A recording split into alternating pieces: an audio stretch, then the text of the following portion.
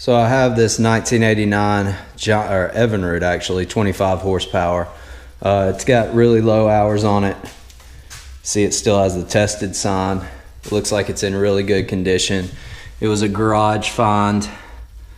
Still kind of has all the stickers on it. Paint's really good, a little dust, but otherwise very clean for its age. So I thought it would be interesting to check the compression, the cylinder compression on it, since it's an older motor, but it doesn't look like it has had a lot of use. So that's what we're gonna do. We're gonna check top cylinder first and then the bottom cylinder. So I have this handy dandy compression tester. You can check the video description for a link to one on Amazon. They're pretty cheap and pretty handy, especially if you're buying an old motor. You wanna make sure that the compression is good and the compression is even. So I'm expecting compression above 90 PSI, hopefully, and I hope that they're really close relative to each other. You don't want to buy a motor that's much over 5 or 10 PSI difference between the cylinder. So for instance, if you had one that you tested at 100 PSI in the top cylinder and 80 PSI in the bottom, that's not good. That's 20 PSI difference. So that's one thing you want to check for. Or that it cranks easily. If it cranks cold in a couple of pulls, then honestly I wouldn't worry too much about it, depending on what you want to use it for. But we're going to test this one out and hopefully get some good data to kind of inform our judgment in the future, and hopefully your judgment if you're looking to buy one of these old motors. To remove the spark plug, it takes a 21mm socket. Pull the boot off like that, pull it to the side. On these motors, it's real easy to remember which boot goes to what. This one, short one, goes to the top, and its other boot is located at the top here. But we just take a 21mm socket. It's really the only way you can get these off is with one of these deep well sockets. And you want to make sure you're going counterclockwise, pop it loose. Once you get it loose, you can, by hand, remove spark plug. So, and just for grins, we'll remove the bottom one as well. Want to make sure though that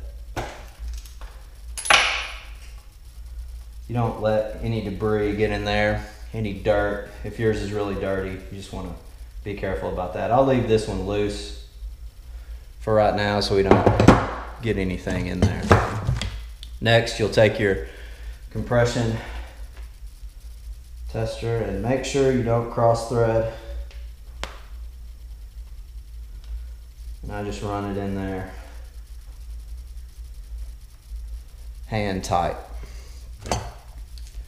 Take your other end, if you have one like this, and connect it. Then you're going to want to come over here, and you'll probably give it, I don't know, 4 or 5 good pulls.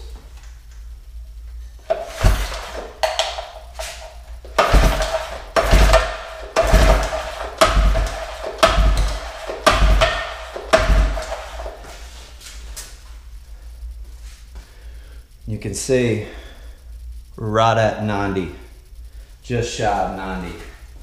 See if I can get it any higher.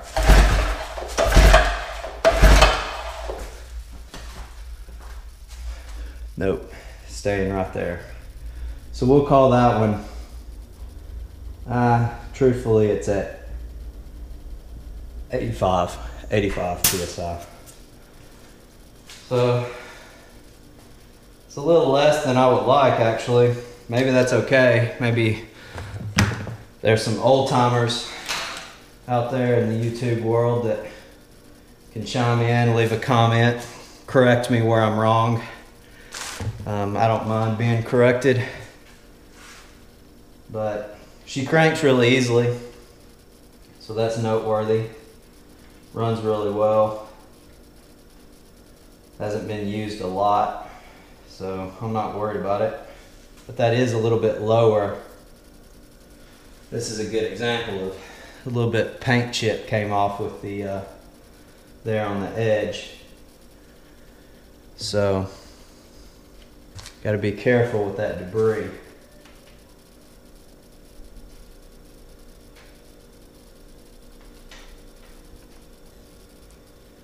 back this one off a little bit actually. So we got that in there.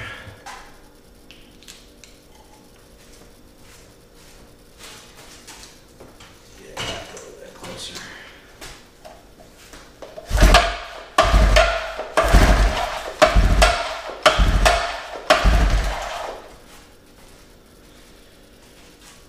And this one looks to be right at 87.5, so they're really close in compression, which is excellent. That's probably the main reason it starts so easily. But I don't know, maybe since it's got low hours on it, it might not be broken in. I don't know, but this is how you test the compression on a old outboard motor. These are good compression values, so I don't think anything's wrong with the motor, but I have heard people on forums and I've seen compression values that are higher than 90 psi. So thanks for watching. If you got any advice, tips, leave a comment in the video, and make sure to check out the video description for the link to the compression tester so you can test your motor out. Thanks for watching.